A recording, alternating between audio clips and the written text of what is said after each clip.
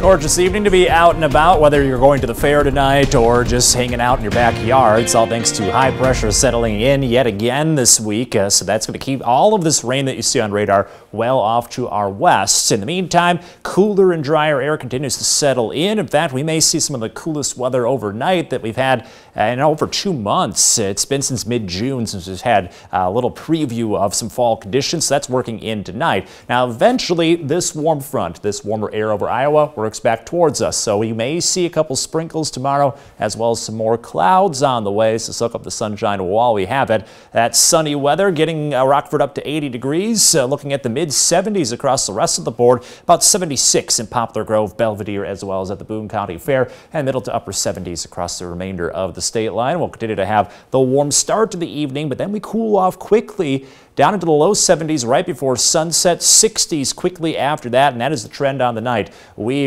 drop rapidly down into the 60s and 50s later tonight. A few spots in low-lying areas may even get down into the upper 40s, so a bit of a September preview just around the corner, not only tonight, but going into tomorrow as well. We'll see lots of clear weather tonight, and then a few clouds roll in tomorrow, and there is a chance for some sprinkles going into the afternoon. That's as that push of warmer air starts to work back towards us, but as you can see, it doesn't quite affect Friday's temperatures down into the mid-70s. Typically, we're in the mid-80s this time of year, so this is nearly 10 degrees below average and a preview of the typical weather that we see as of next month. So as you look at future track, here we are going into the afternoon. That's where we do have a chance for some very light rainfall during those afternoon hours. So that's something we'll keep a close eye on as you start to make your weekend plans. We'll continue to have some dry conditions then into Friday night, then kind of rinse and repeat for Saturday. Early chance for some showers and possibly even a few storms right near Lake Michigan. We might get just brushed by that,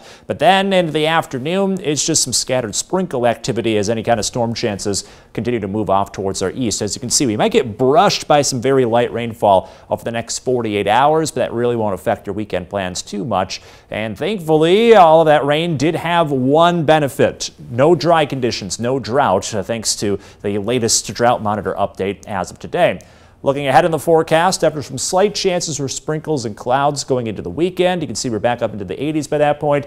It's back to the sunshine by the time we get to Sunday, and we'll continue to have the upper 70s to low 80s throughout the majority of next week. Quiet weather keeps going, which will help out with the flooding we're still in. And your most accurate 10-day forecasts, we'll continue to see that dance back and forth between the 70s and 80s. May see a little rain eventually towards the tail end of next week, Derek. All right, looking comfortable out there, Alex. Thank you.